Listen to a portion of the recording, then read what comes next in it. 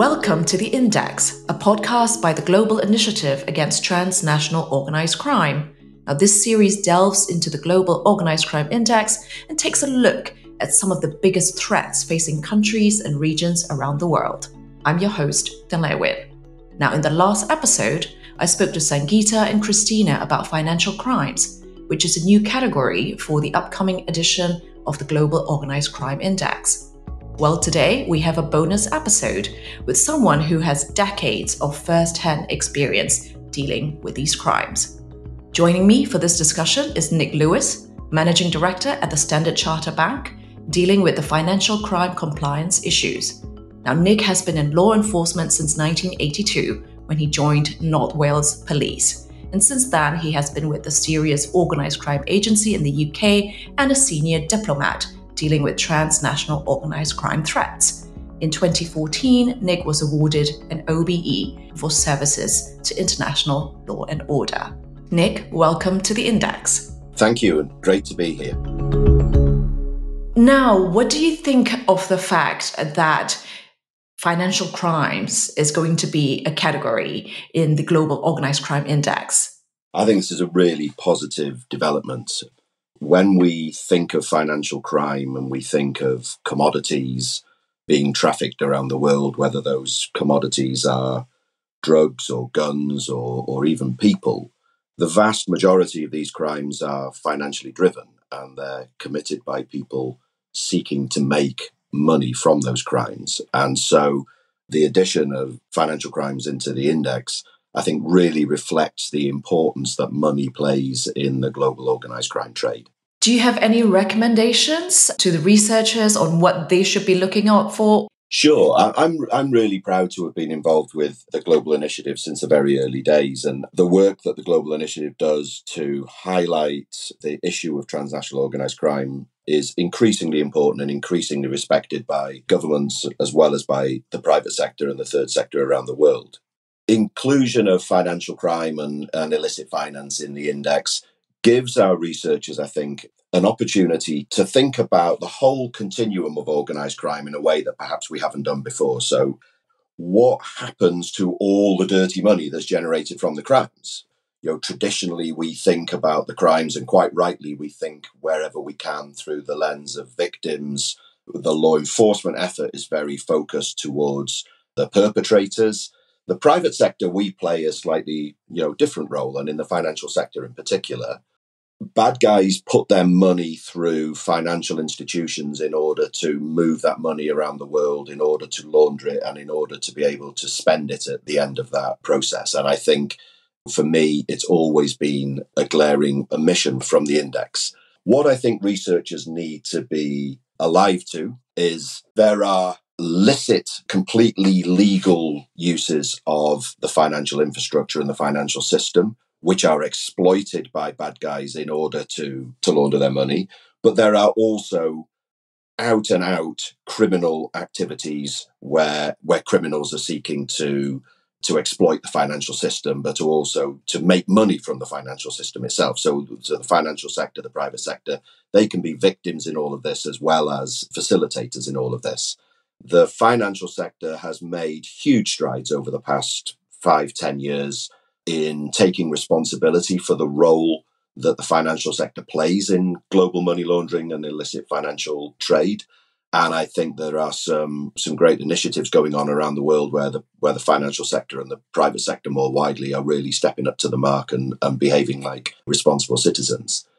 But I think there's also a danger in the world of academia and often in the think tank world where elements of the global financial system are frowned upon and deemed to be bad just by virtue of them facilitating very wealthy people to do things with their money. And I highlight often in our conversations at GI Talk that global offshore financial centres are not by definition illegal. They are exploited in some ways by bad guys, but that doesn't make everything that they do bad. So I think just some warnings there for researchers about trying to separate the bad from the good within the world of financial crime. That's really interesting. And I'm particularly struck by your answer around how that has been a glaring omission, the fact that financial crimes weren't part of it. And my day job is as a journalist, and one of the things we were told was follow the money, right? If you want to know what's going on. So that's a really good point.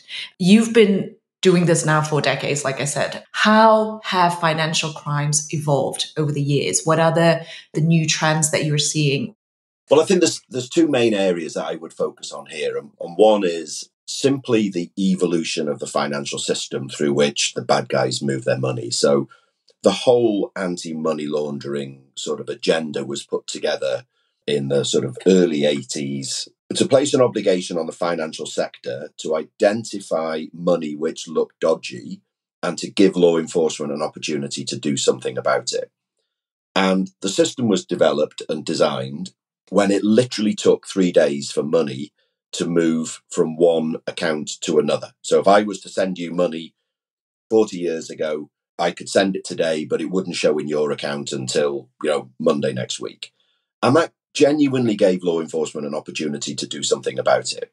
Now, today, money can move in milliseconds and it can move around the world. It can bounce through multiple jurisdictions, in and out of secrecy jurisdictions and offshore centres. It can move across multitude of different financial institutions and financial instruments in a matter of seconds, in a way that makes it almost impossible to trace and follow and track that money. So the old adage of follow the money, it still rings true in one dimension of bad guys making money and spending that money on fast cars, fast boats, aeroplanes, etc. It's fairly easy to follow that. But properly laundered money, intelligently laundered money, is incredibly difficult to follow around the world. So the environment in which we are trying to find that dirty money has changed beyond all recognition, and legislation and requirements have not kept pace with that. The second area, I think, that has really changed over those decades is the introduction of technology and the introduction of new payment methods, of cryptocurrencies, the exploitation of things like non-fungible tokens, the laundering of money in the metaverse. All of these things were unthinkable, couldn't even have begun to imagine them when I started out in this game. But those are the environments in which we have to operate now. And of course, criminals, as we know, are incredibly adept at not just adapting to changing environments and opportunities, but creating opportunities for new technology to be used to bad effect. And we see that now, of course, in the world of AI, generative AI and large language models, where we are seeing criminals actively using this technology to their advantage and to defeat law enforcement. I think one area where I'm really disappointed we haven't made more progress is in the area of cross-border information sharing to tackle crime and to tackle financial crime. The really big dirty money crosses borders multiple times between the generation of the funds and the spending of the funds. We still don't have an effective global response to that. We are still hampered both in the private sector and in the public sector, in the law enforcement sector, by the existence of national borders and by the requirement for sovereignty for each nation to deal with the problem as they see fit.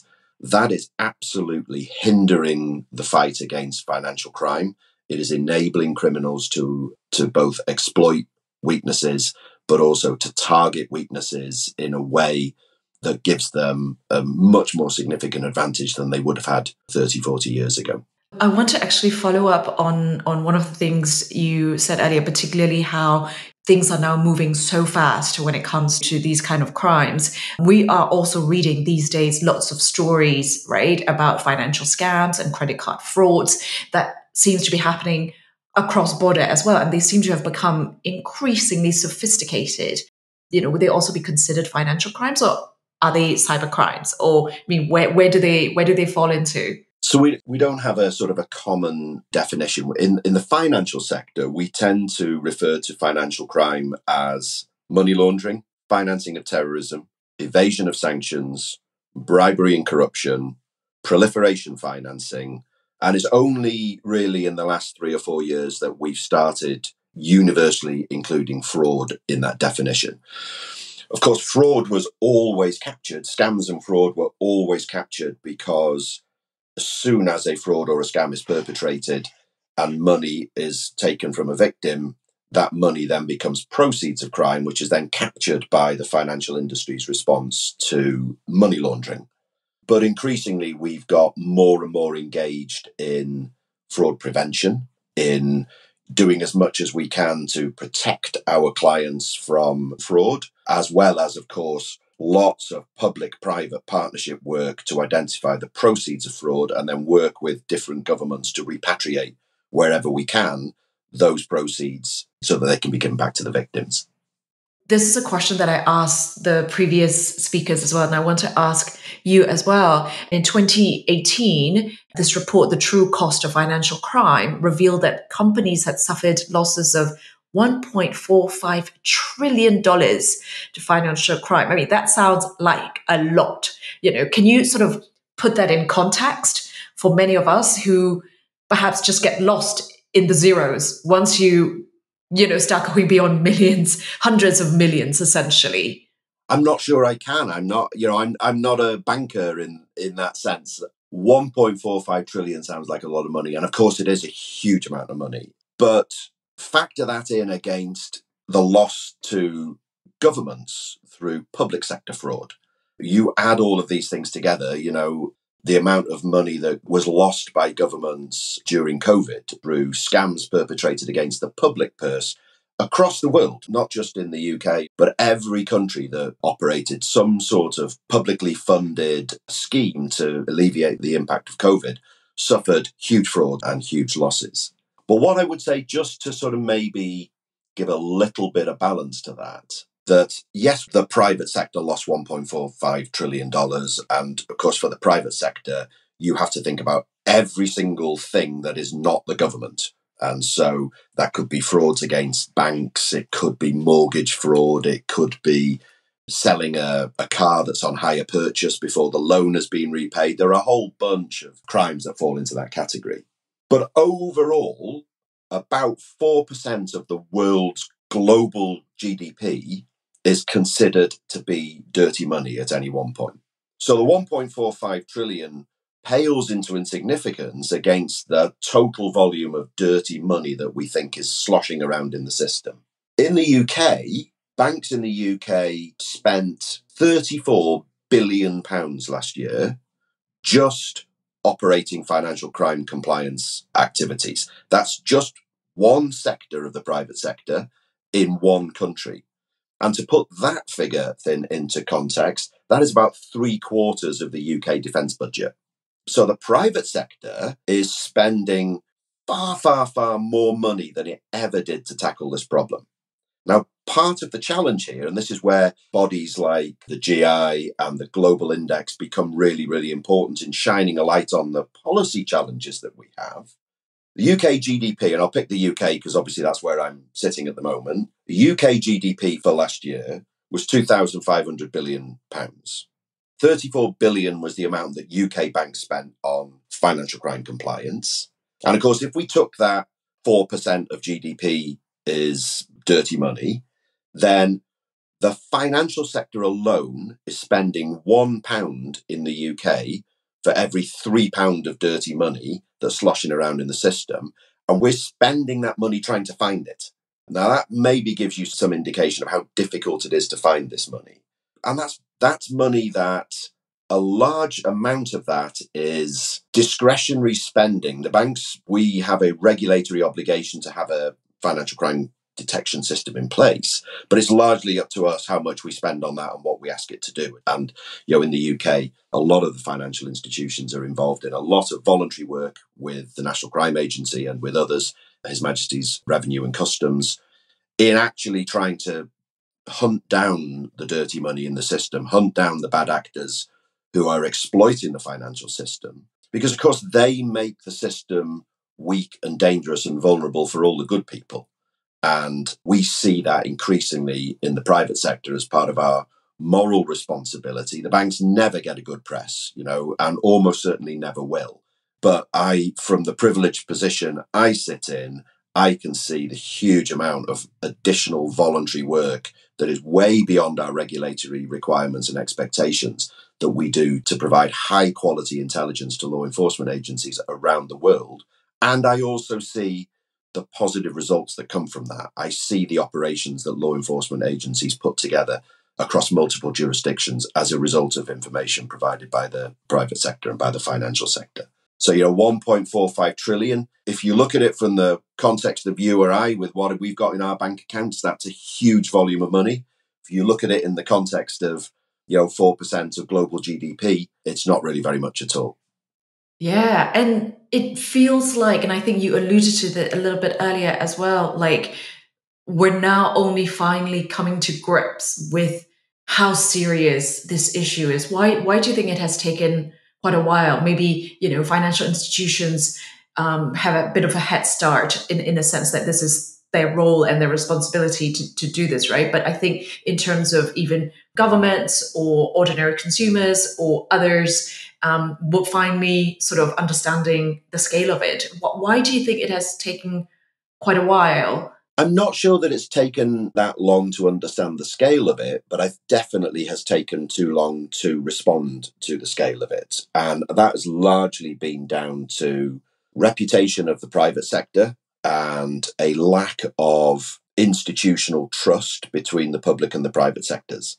I remember when I came out of law enforcement and joined the private sector, there were lots of jokes about, going to the dark side and selling my soul to the devil.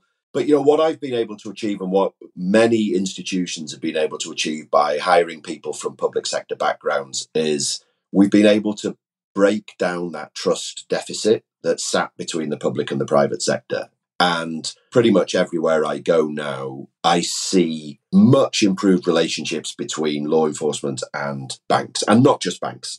Telecoms companies, internet providers, the vast majority of people are trying to do the right thing in this space. And so that absence of trust was definitely getting in the way. Now, as we've chipped away at that, private sector has been able to demonstrate to the public sector and to law enforcement that we can be trusted, that we have systems and processes in place, and more important, that we are keen and eager to support law enforcement operations. We're keen to expose the bad guys, not least because they introduce risk into our banks, and that makes our clients' money vulnerable. Our clients are citizens of countries around the world. Of course they are. And so protecting citizens, which is the first duty of any government, and protecting clients is the same mission, right?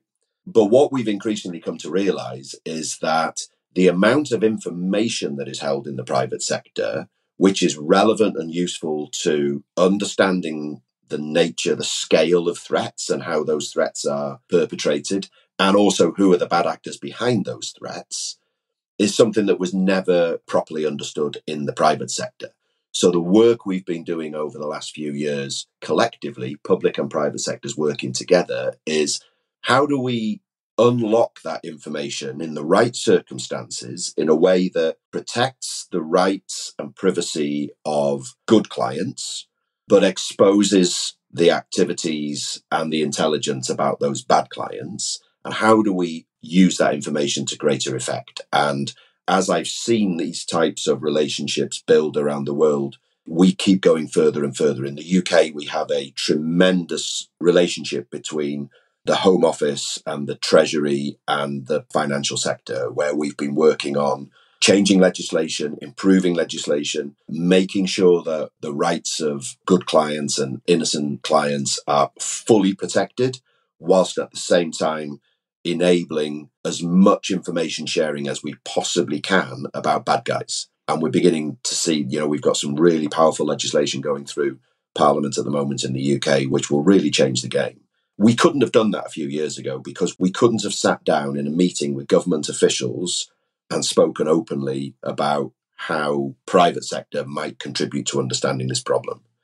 And we certainly couldn't have sat down and expected law enforcement to tell us who they were investigating. Now, of course, as soon as law enforcement can get comfortable telling us who it is they are investigating or what it is they're investigating, then we can go to our files and find relevant information to support that work. Yeah, that's really fascinating to hear how, the inner workings of how the corporation works. You spoke earlier about the fact that laws perhaps haven't kept up pace with, the changes in financial crimes and also, the lack of sort of cross-border information sharing. What else do you see as things that still need to do to combat this effectively? So we have a suite of conventions that have been introduced through the United Nations where member states sign up to do as much as they possibly can, whatever's set out in those individual treaties to tackle global problems, whether it's organised crime, whether it's corruption, etc.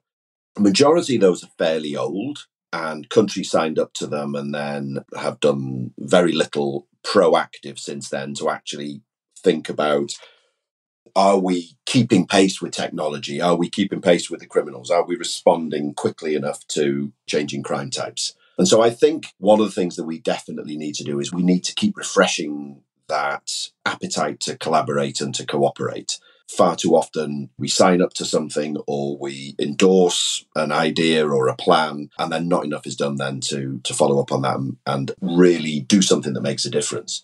And what we must always remember with financial crimes is, and the clue's in the name, it's all about the money.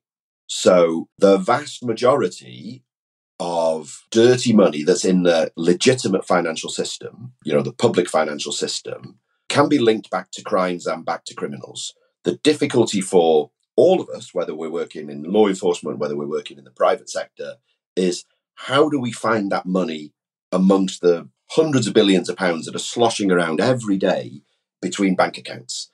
And of course, we look for indicators, we look for red flags, we look for something about a particular transaction that looks strange and unusual, and then we investigate it.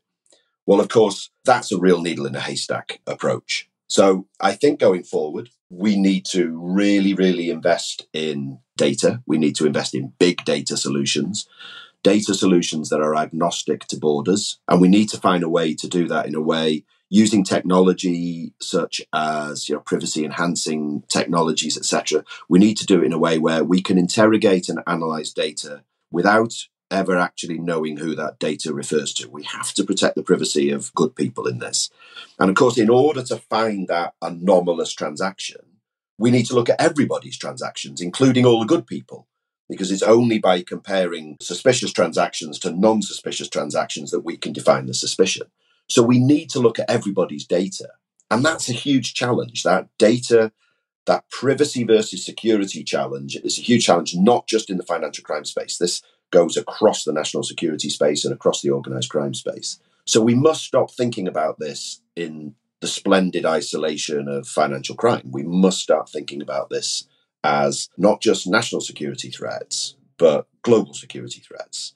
And every government, every economy around the world depends on a robust and successful economy and therefore economic system to prosper. So whilst we're spending all this money looking for the bad actors and the bad money, we've got to be careful that we don't inadvertently impact on global trade, on the amount of money that supports legitimate businesses and legitimate people. That's a real big challenge. And how we convene that sort of conversation is really difficult because it has to be every country. And as we know, we can see today, and many of your listeners will be very familiar with, there are countries in the world right now doing things right now that would mean we don't want to invite them into that conversation. We don't trust them enough. They've not shown themselves to be responsible actors. We don't want to invite them into that conversation. And we certainly don't want to tell them what we know about the criminal activities in their country unless we're certain that's not going to be abused and exploited. So these are big policy conversations, and organizations like GI Talk have increasingly become the convening power that can enable these conversations to take place. And as I say, I'm incredibly proud to be involved with GI Talk. And I know that when they speak, people listen. And we must not underestimate the power of a conversation from a neutral party. And I think that's where I would be putting my effort in the next few years. Nick, thank you so much for your time. Fantastic. Thank you. That's all we have time for this episode of The Index. Thank you so much, Nick, for this fascinating discussion on financial crimes. Remember that in the podcast note, you'll find links to country profiles that are discussed in this episode. In addition to that, you'll also find a link to the Global Organized Crime Index, which lists 193 countries around the world and scores their levels of criminality and resilience. It's a totally free resource and available to everyone. Just head over to ocindex.net. That's it for this episode of The Index from the Global Initiative Against Transnational Organized Crime. I'm Tim Lewin. Thanks for listening.